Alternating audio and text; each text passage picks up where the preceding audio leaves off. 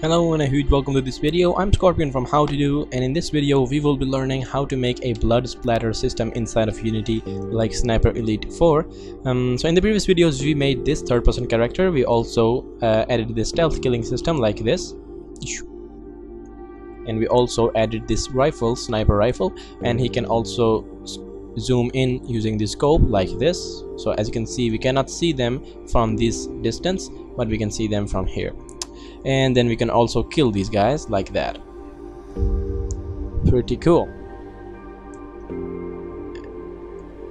There we go. So if you haven't seen these videos, then make sure you see them. And in this video we will be adding a blood splatter. As you can see, if I come out of the scene view and go into the scene view, as you can see, he's lying over there, but what we want is we want to add a kind of a blood thingy coming out over here, so that you know, it looks realistic and all that. So yeah, let's see how to do it.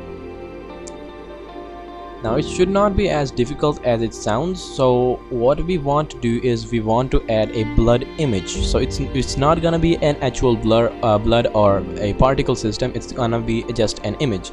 So you can find all of these images in Google. So just say blood splatter PNG, go to image, and there you go. You can see there are a whole lot of videos in here. I'm gonna use this one.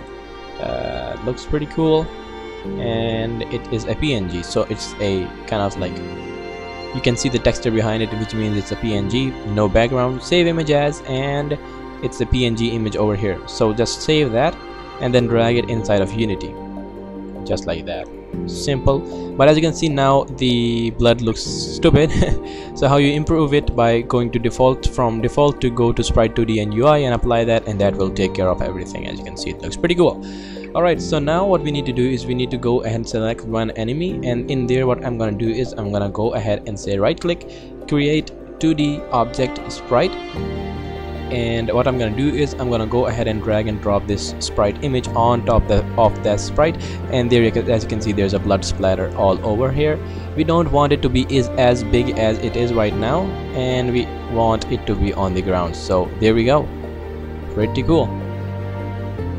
Awesome. So this is the blood splatter, and we can place it somewhere over here. So this is the blood splatter that should be like that. All right, so it should be in there. I'm gonna call it blood splatter.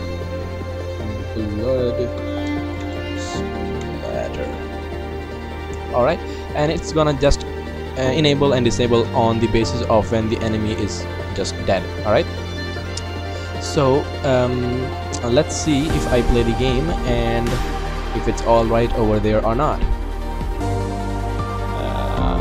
Play the game, and which one was it? Let me just quickly see. He is the second one, right? I'm gonna kill the second one. So last one is this one, so second one is this one, right? We cannot see the blood splatter from here, but I'm gonna kill him, and then I'm gonna come out to the scene view. As you can see, the blood splatter still remains over there, and that is pretty cool. So blood splatter looks pretty cool right now, but what we can do is we can take the blood splatter and push it down a bit, and this looks much better, right? Cool. And we can take the whole enemy, and of course he will be or we can take just the cube and bring it somewhere over here, so it will look something like this. All right, pretty cool. So what I'm going to do is I'm going to go ahead and take the blood splatter and copy the component and get out of the scene game view, and then paste component values so that it is placed as we were seeing it in the game. Now what we need to do is we need to go ahead and delete all of these enemies because we don't need them. I only need this one, and I'm gonna call it enemy. There we go. And I'm gonna go to car. In the previous videos we were able to make this FSM, so if you don't know what FSM and Playmaker is, make sure you see my video. The link will be in the description box below. In that video I tell you everything you need to know about Playmaker. Yeah, so you will be able to learn how to download it, how to install it, and how to use it inside of your games, and that will make your life a whole lot easier because you won't be having to write any code, you will just use these actions, and these actions are pretty cool, and yeah, it will save your time a lot. Oh, okay, enough that. Let's go ahead and go to the enemy, and in there we have another FSM that is for the stealth killing system. So we don't need the stealth killing on this guy, so I'm gonna just go ahead and remove all of this. Or what we can do is we can, yeah, we don't need the stealth killing on this guy, right? I'm gonna just delete the transition and make this a new FSM. If you want, you can just leave that and just add a new FSM on it, but I'm gonna use this one because we don't need a stealth killing on this guy right here, because we cannot go over there, right? Of course. Okay, so what we're gonna do is we're gonna go ahead and say bool test, just like that. And the bool which we want to do is we want to make a new bool. Bool is true or false, and I'm gonna call this killed. So this is a bool that we just made, and this will become true whenever this guy is dead, and it's gonna become false when he's not dead. All right, so whenever it is true, which means when the enemy is dead, I'm gonna go ahead and say show, or just blood splatter. So which means whenever the bool is true, we're gonna go to a new transition, blood, and new state. You can just go ahead and say right click, add state, and there we go. So whenever this guy is dead, we are gonna come in this state, and in this state we're just gonna say activate the game object, activate game object, and that is the blood splatter, and that is blood splatter. Where is it? Where is the blood splatter? Oh, sorry. It is in this one. So blood splatter, and there we go, blood splatter. Is this the same enemy? Oh shit. Oh shit. Okay, I just changed this guy. Okay, you don't need to worry about anything. I'm gonna just copy that, and I'm gonna go ahead and do that. You don't need to worry about anything. I'm gonna just come in here and I'm gonna say paste component as new, and there we go. Cool.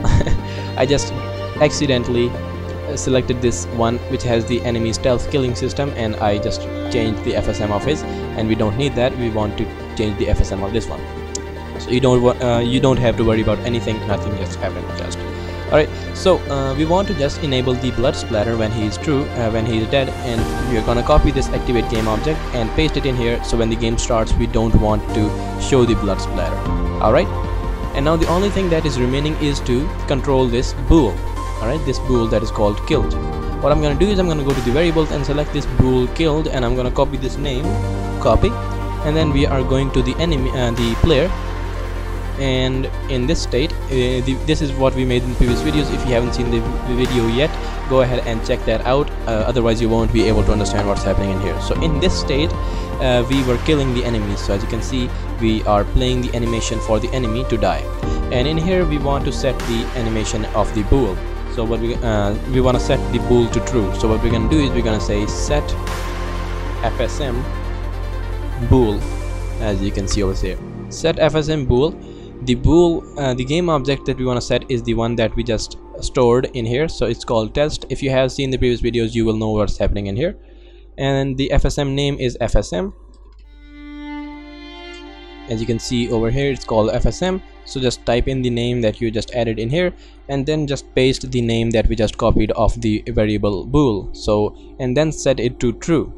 Alright, so what is happening in here, if I show you the FSM that we just made, so we did a raycast to detect the, like, this is the raycast, that is a laser that shoots out of the gun, and then it detects what object that it is hitting, and then we're going to store the game object that we just hit into a variable called test.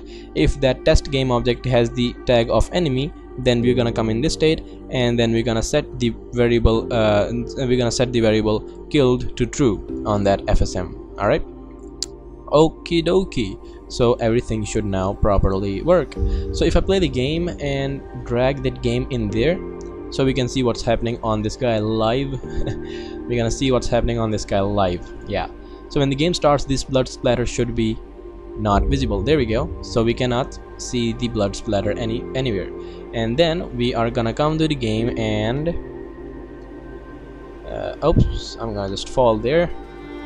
and I'm gonna go ahead and zoom into the enemy and kill him. Bam and wham.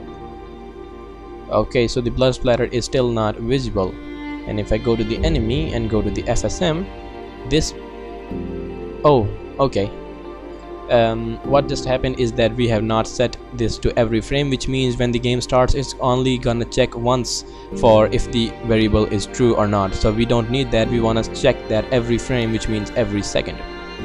Okay, so that was a silly mistake that I just made, but you don't have to worry about that at all. Alright, and I'm gonna go ahead and drag this cube out. Okie dokie, so now everything should properly work, I guess. If I zoom into the enemy, where is it? Okay, there we go, and kill the enemy. Bam, there is the blood splatter, but as you can see it looks pretty stupid when it's moving with the enemy, so that is not what we want.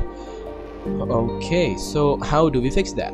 Well, it should not be that difficult because the blood splatter comes out when he falls, right? So it's not gonna just pop out on the like it's gonna come out of him, right? So it should be visible whenever he hits the ground. So what we're gonna do is we're gonna go ahead and select his animator controller and see his death animation. It's only for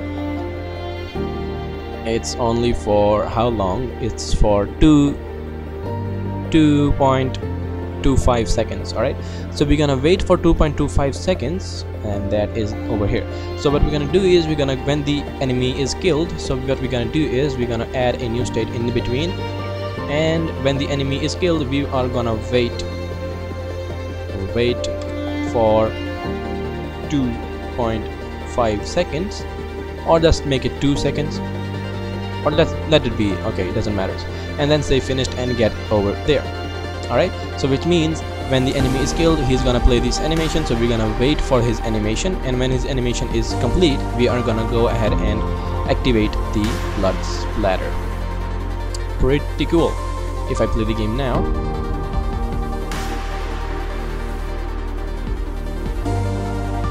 so you, as you can see, the cube is also moving with this enemy. Alright, this is because the cube is the parent, cube is parented to this enemy, or just a child of this enemy. So I'm gonna just drag that out so that the cube does not move with the enemy.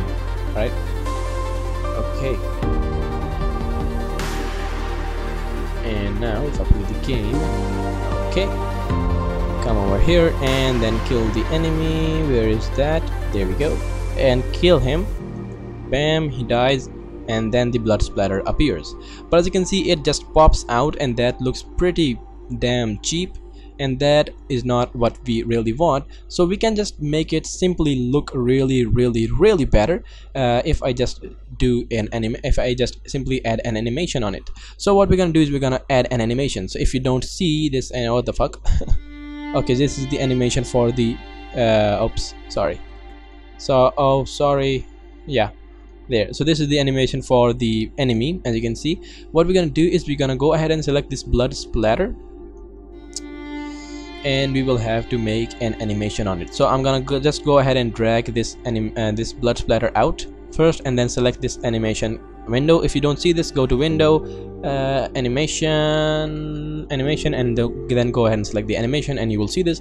And then go ahead and select this create animation button, and I'm gonna call it blood splatter. There we go, and here is this simple animation on top of it. It's empty right now, so I'm gonna just press this record button, and then I'm gonna select the color for the sprite and make its alpha to 0 so that we cannot see it. And then after 1 second I'm gonna make it visible. There we go. So this is now a simple animation that it looks something like this. So blood just fades in, and if I make it faster it should give a nice effect, and this looks much better than just popping out, right? And actually we don't need it to be this much. We can just make it a little transparent so that we can see what is below this ground. So this looks realistic, right? This blood splatter looks realistic. Look at that, pretty awesome. Nice. Looks pretty cool. There we go. Awesome. So now only thing that we need to do is also make another animation for the idol, or no, just make it, just leave it. So what's gonna happen is I'm gonna go ahead and select this blood splatter and make sure the loop time is off, because we don't want it to loop again and again, fade in and out, fade in and out. We don't need that. And what is gonna happen is that when we play the game, it's gonna disappear, right? The blood will disappear, and if I go ahead and make the blood visible, it's gonna animate in. All right, pretty cool. So the only thing that we need to do is we need to pull this back inside of the enemy, and we are good to go. If I play the game now, everything should properly work. So I play the game, the blood will vanish because it's not there, because the enemy is not killed right now. And there's the enemy, and kill him, and there's the blood. Cool, pretty awesome. So this is how you make the blood splatter system. And if you want to move the enemy and the blood splatter should remain there, like it's moving with the enemy, right? So we can just simply do that also. It should not be difficult at all. Select the enemy, go to the FSM, and then when the blood is there, we want to go ahead and set the parent. So just say set parent of the blood splatter. So specify the game object to be the blood, oh come on, blood splatter, and then set the parent to none. Alright, and that will take care of everything for us. So last time to play the game, and that is pretty much it. Play the game, run over there, and where is the enemy, kill him, there he is, he dies, blood is there. If I select the enemy and also move it, the blood still remains there. And look at that blood, isn't it looking realistic? Pretty awesome. Look at that, coolest blood I have ever seen, and it's fake and it's just an image. Alright, so this is the same thing that the Sniper Elite 4 do. They just use images instead of 3D meshes, and that already optimizes your game, and that is pretty cool. So this is it guys, hope you guys enjoyed, and if you like my video, you can donate me some money through PayPal. The link will be in the description box below, and subscribe to my channel, and I will see you in my next video.